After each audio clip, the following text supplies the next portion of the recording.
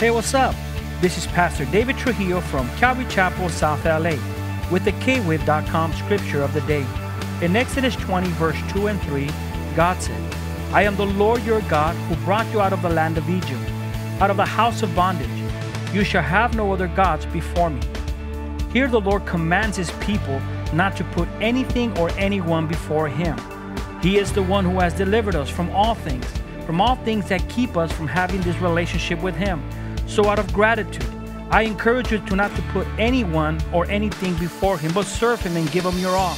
And in doing so, you're going to receive the promises and the blessings that he gives to us. Once again, that's Exodus 20, verse 2 and 3, the KWAVE.com scripture of the day.